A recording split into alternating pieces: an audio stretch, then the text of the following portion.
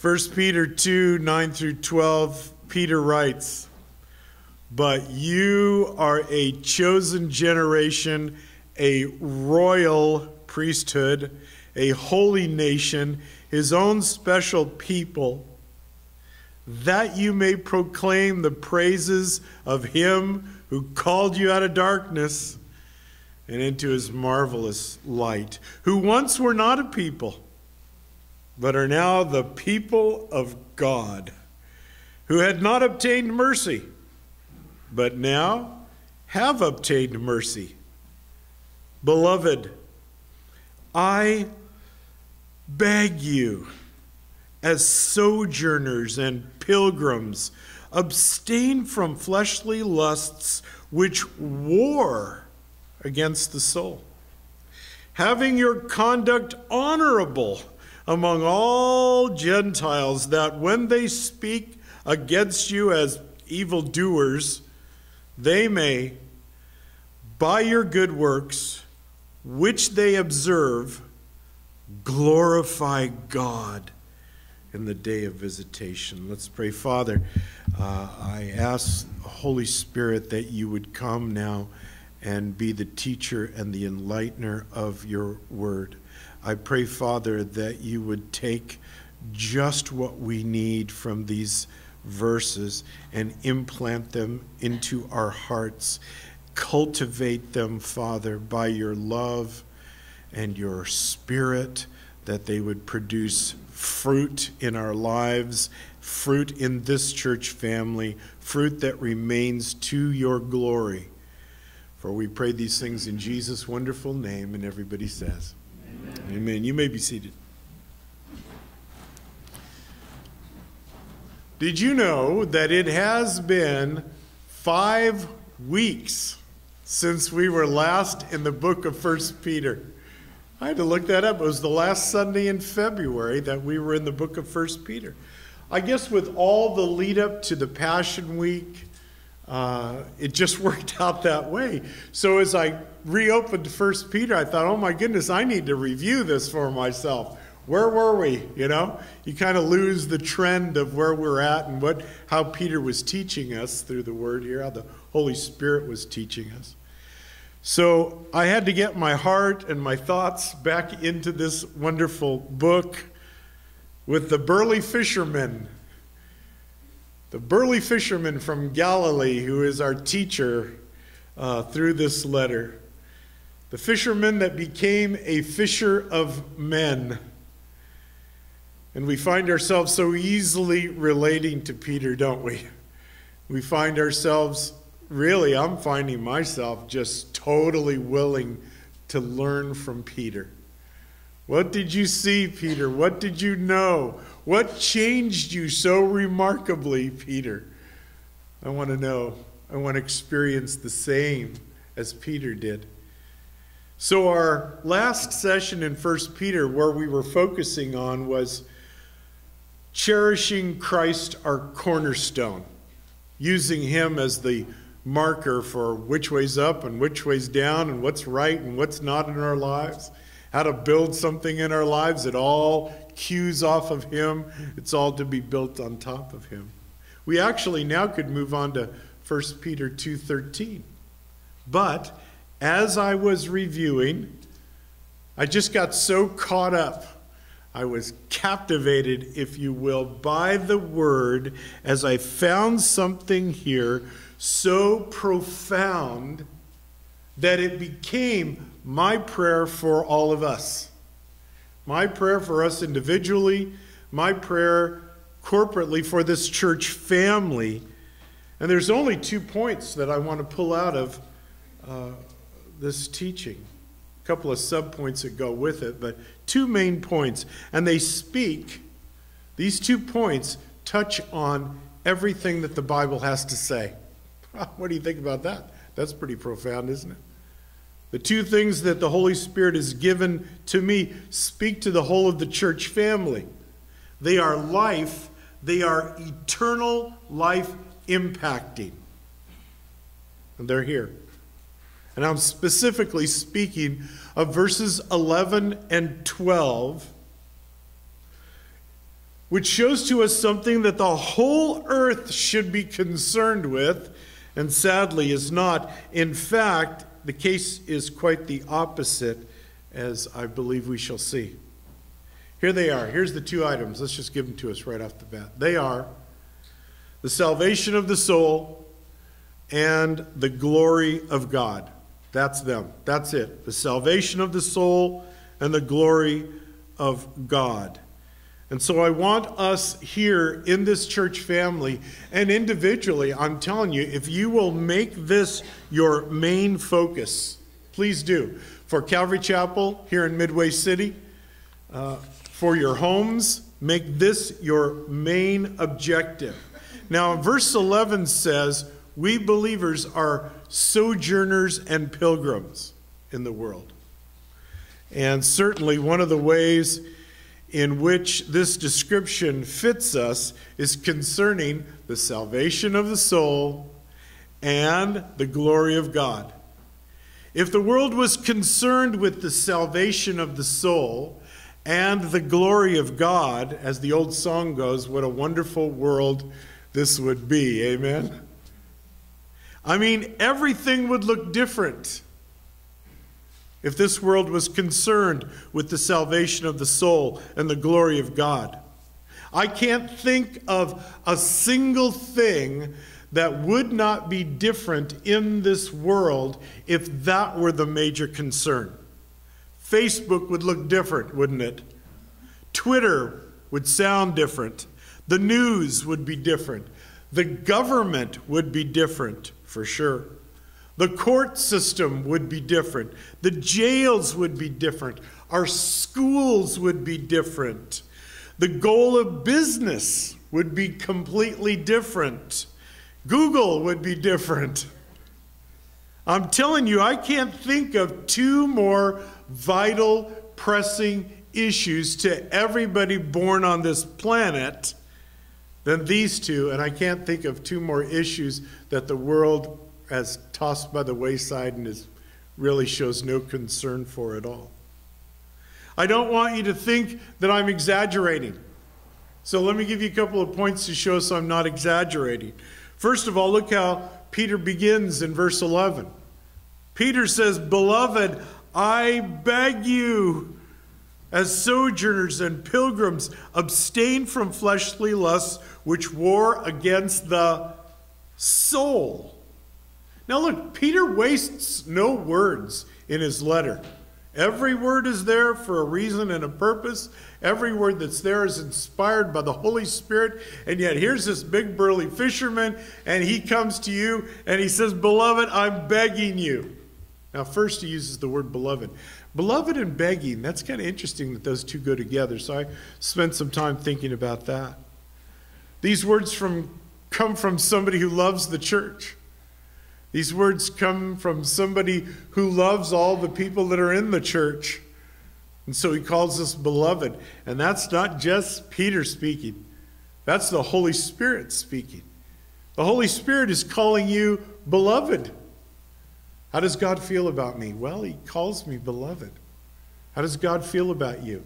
Well, he calls you right here beloved. And then he turns on that. Oh, by the way, in the New Testament, how is it that God gets things done in the world? Through the church. When God wants something done, he gets it done through the church. He set up an order in the church.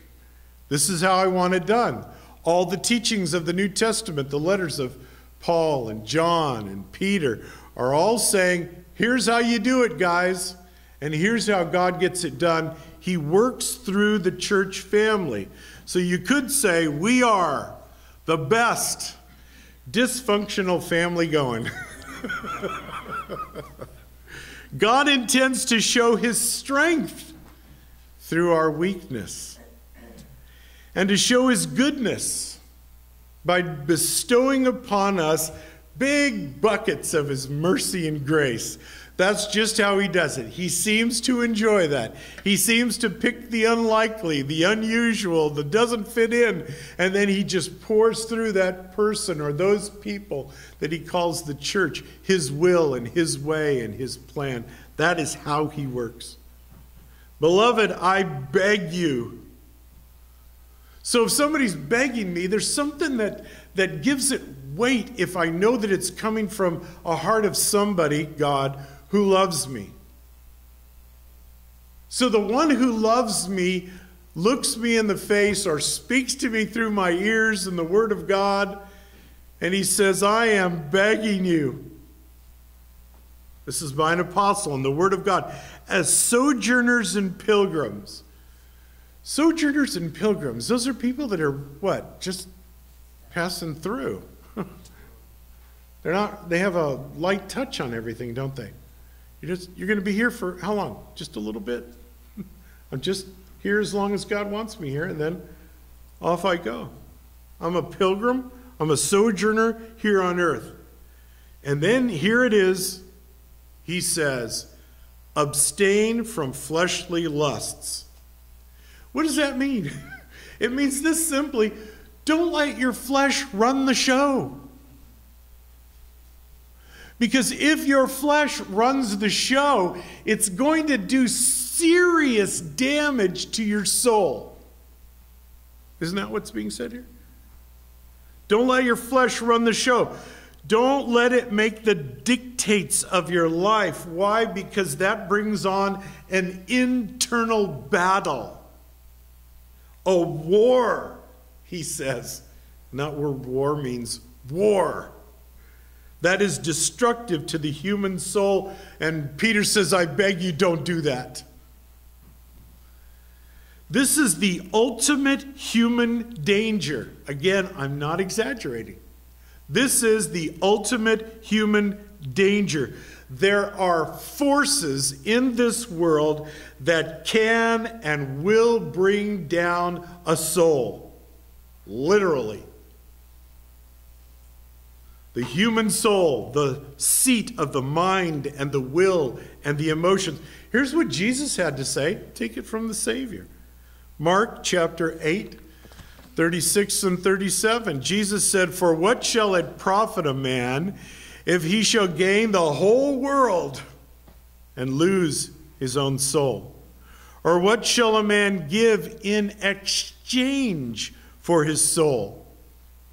The most valuable of possessions, that no other thing of value in the world can be compared to, is your soul.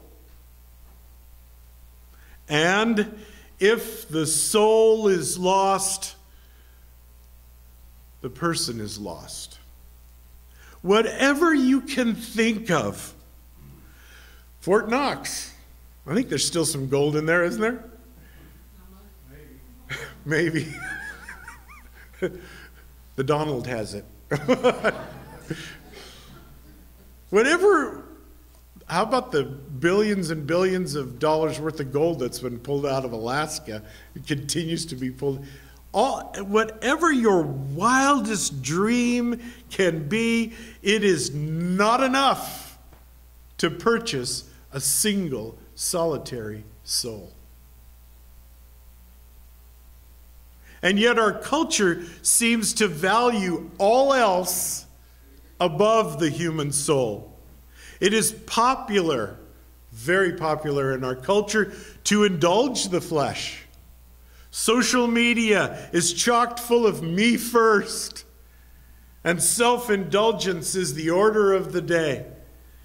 And our schools now, our schools are gladly, happily encouraging your children to experiment with their sexuality.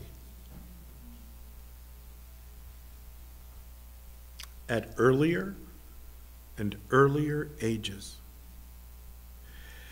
And it is going to be the coming ruin of many, many souls. That's reality. And here is Peter saying, Peter is saying this: stay a sojourner. Keep your pilgrim wits about you.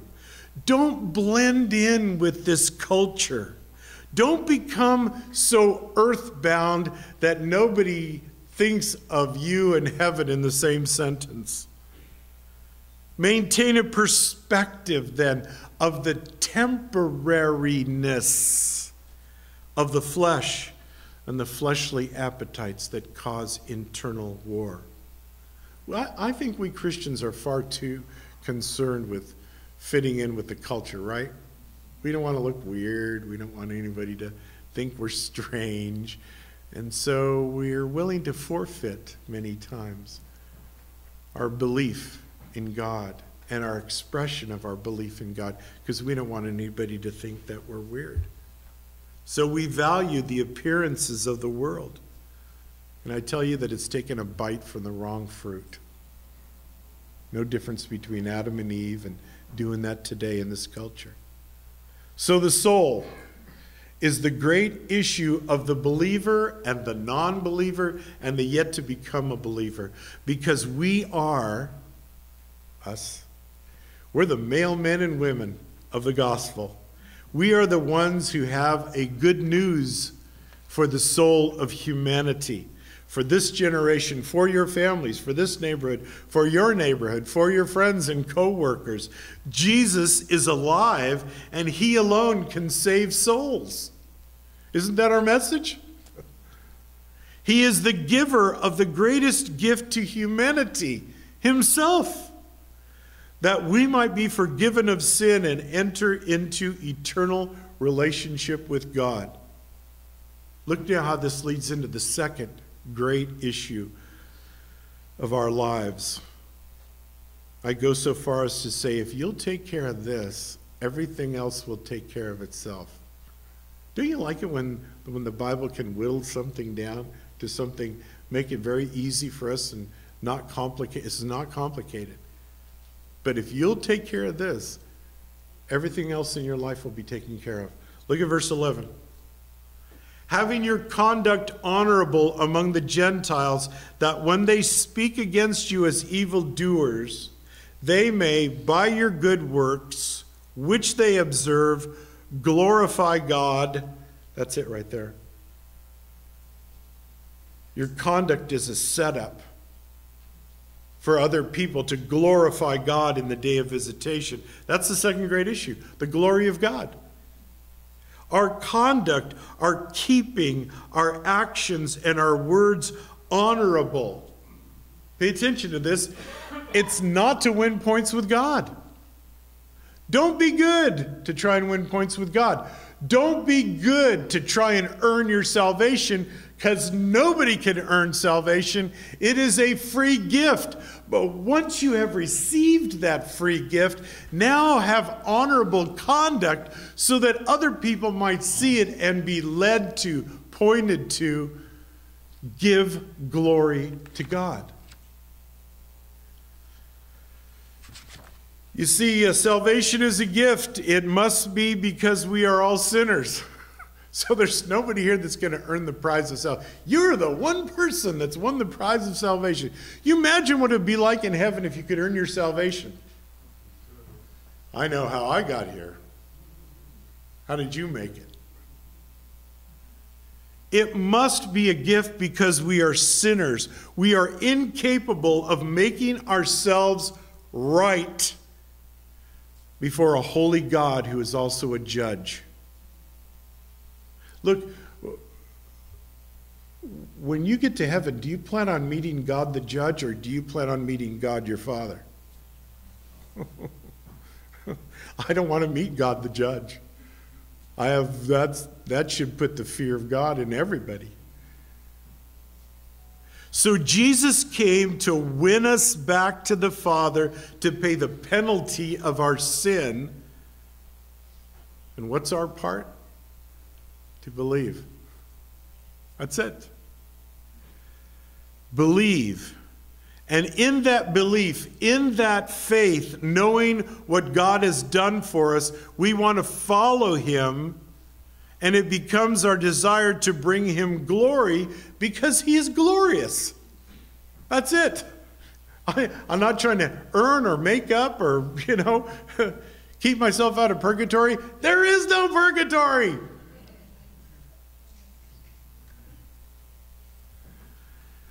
Our conduct, not our identification with the world, not our living to look like the culture around us, our honorable conduct is in order to point people to the glory of God. On Wednesday night, we covered Psalm 113. Here's how Psalm 113 begins. Praise the Lord! Praise, O servants of the Lord! Praise the name of the Lord. Blessed be the name of the Lord from this time forth and forevermore. From the rising of the sun to its going down, the Lord's name is to be praised. Isn't that beautiful? I mean, I just been, like reminiscing since last Wednesday, like a good meal you have someplace, and then you just say, boy, that was so good. Man, I need to go back there. The world certainly doesn't look like this, but it should. But have you considered, believer, that this is what you're to look like? Constantly giving glory to God. That's what you're to look like. You are kind of a foreshadowing of when Christ returns. Want to know what it's going to look like when Christ returns? Check out a believer who is continually praising God and giving glory to God. That's what it's going to look like all over the place. Nobody will have to say to anybody else, do you know the Lord? Everybody knows the Lord. From the time you rise and shine until you lay your sweet, sleepy little head back on that pillow once again, your every action, your every word is meant to alert the world around you to the glory of God. You are to be the lights that direct the world's attention to the great glory of our God. And we should fear the war that can happen inside that is capable of damaging your soul. And possibly, I think this is even worse, lowering the esteem that belongs to God. Oh, wait a minute. What are you saying there, Pastor? I am saying that one way or another, you're either going to add to the glory of God or you're going to diminish the glory of God by your honorable or dishonorable conduct. Does that make sense? So Peter, knowing the value of the soul and what Christ has done, Peter comes along and he goes, beloved, I'm begging you. Watch out. Don't take this lightly. I'm begging you. Because it's going to have a direct effect upon the glory of God. So wait a minute, if I expand this, and if my whole life is meant to give glory to God, then why am I a loving husband? For the glory of God. Why do I forgive the guy who cut me off on the freeway? For the glory of God. See how that works? If you take care of this, everything else will right away begin to fall into line. What do you think of when you think of the glory of God? What does it mean? What does the glory of God mean? Let's get a little bit of help from Ezekiel. Ezekiel in Ezekiel 10:4 says the following. Then the Lord's glory arose from above the winged creatures and moved towards the temple's threshold. The temple was filled with the cloud, and the courtyard was filled with the brightness of God's glory, he says. The word translated glory that Ezekiel uses here in the Hebrew is the word kabod. Isn't that a great word? I just like that. Kabod. Everybody say kabod with me. Kabod. It's heavy, isn't it? In fact, the root word carries with it the meaning of heavy. the heaviness of God, or the weightiness of God. Also from this word comes the meaning of rich or riches. Ancient Hebrew writings would refer to a rich person as heavy in wealth. They're kabod in wealth. Just like our saying today, that guy's really loaded. Don't we say that same thing? We get the same thing. There's a weightiness, there's a heaviness. So for the believer to bring glory to God would mean that you believe, you act upon, you speak with the recognition that everything about God is weighty in your life. Versus the world, completely different. What God does and what he says is as light as a feather to the world. It means nothing. It doesn't hold anything. And I would say then we need to check ourselves. How is the glory of God affecting you? Is he glorious in your speech and in your conduct? Why? So that you win points with God? We've already said that's not the reason for it. The reason for it is so that you become this tremendous, beautiful sign. This sign that's always pointing to God. Isn't he something? Isn't he glorious? Isn't he awesome? Look to Jesus. Count on him. Pray to him. Worship him. Direct your every thought to him. What would this church, what would any church be like? What would any group of people be like who all of a sudden decided that the glory of God and how it is expressed and believed in their lives was they thought was the greatest value that you could ever have? How would that change people? You just, God, just, wow. It would redirect my thoughts. It would redirect my actions. If I had that, if I held that my most important thing from the rising of the sun until the time that it goes down is to bring praise and glory to God. So how does this work? What does this look like? Here's how it works, because we want to affect the world, right? Both for the salvation of the soul and for the glory of God. We want people to say, what's going on? So here's how it works. Peter says, look, they're going to make fun of you. Is there anything politically correct about saying everybody is doomed to hell apart from Christ? I mean, that's as far from politically correct as you can get, right? But is it true? Yeah, it sure is. So how does this work then? If I'm living and acting and speaking like that reality is in my life, then people through time will look at me and say, why isn't she, they don't seem to be hung up about money. That just doesn't seem to be, because it's so important to me. Boy, I got to have the bigger, better, best, and the. Why isn't it earth-shaking for that person to be all wrapped up in money? There must be something different about you. Why isn't this person striving through life like I am? That's what the world says. What is wrong with you that you're not freaking out? I mean, there's a lot of things to freak out about.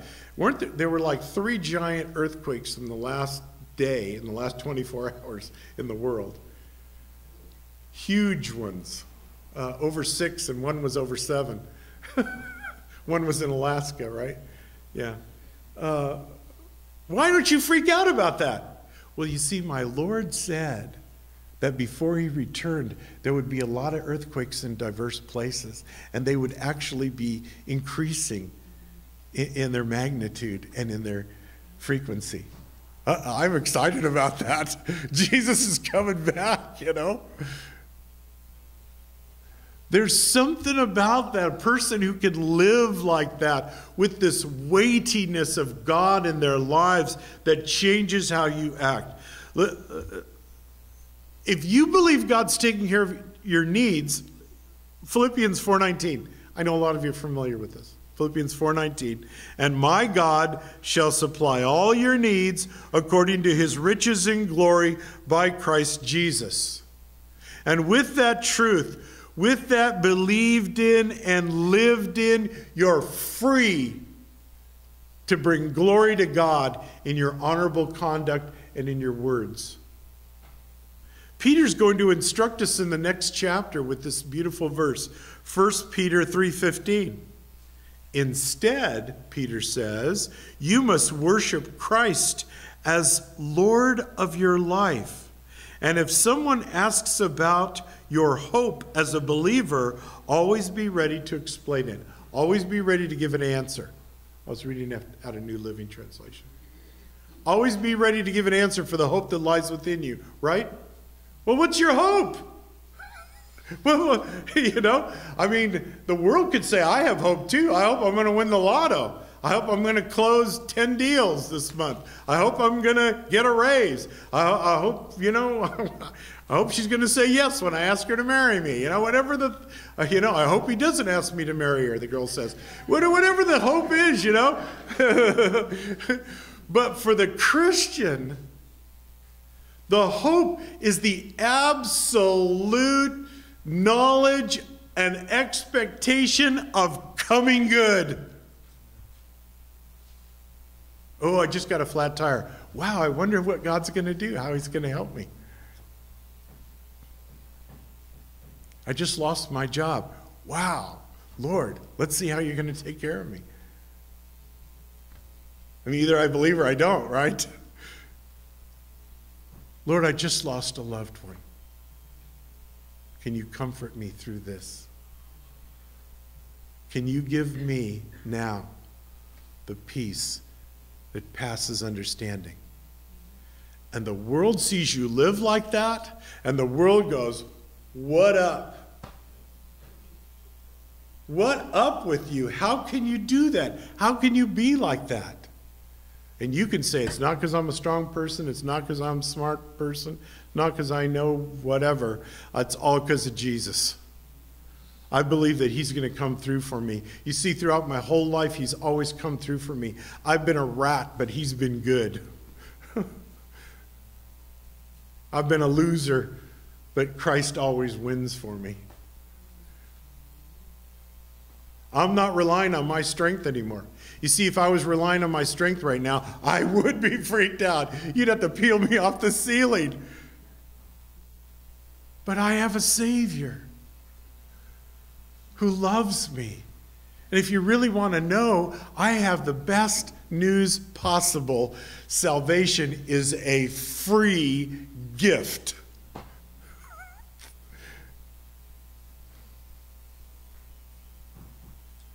So I'm encouraging all of us to learn how to share the gospel, to know it, to recite the good news.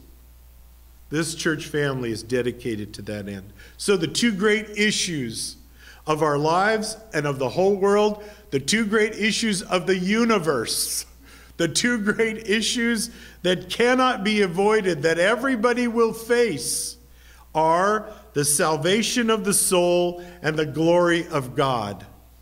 Can you imagine standing before God the judge and trying to explain how you lived and why you made the choices you made, living in the richest country that's ever existed? Well, what did you do? How did you live? I lived totally ignoring the salvation of the soul and the glory of God. There's no hope there. There's no answers there. That's only the reality of coming destruction. Jesus said there's nothing that you can give in exchange for a single soul except what? The blood of Christ. Some of us need, I believe even right now at this moment as we're going to partake of communion, to redirect our desires, to redirect our passions.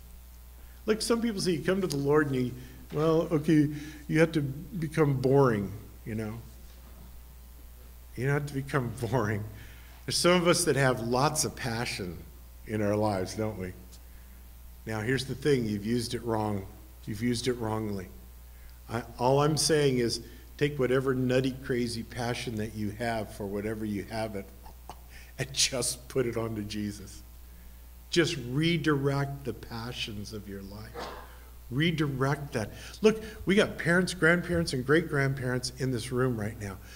You can affect your kids, your grandkids, and your great-grandkids by how you live, by your conduct, by your expressing to them in every way that you can possibly think of or are led by the Lord the value of their soul and the war and destruction that they can bring into their soul by living a meaningless life versus living for the glory of God.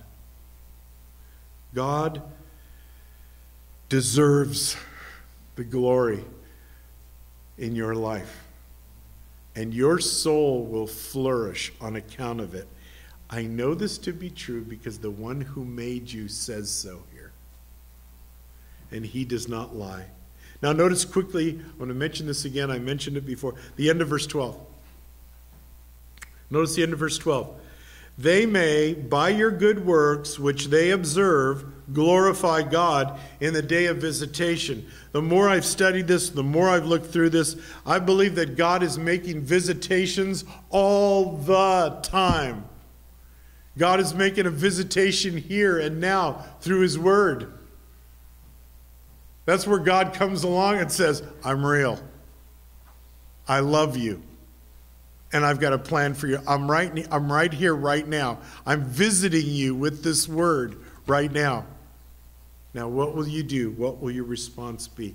Let's pray. Father, I just thank you for this morning. And just been a beautiful morning. Once again, Lord, you've done that for us. And now, Lord, with communion sitting before us, I pray, Father, that you'd help us to prepare our hearts now to have communion with you, to enjoy our oneness with you, Lord. Bless, I pray, every heart here.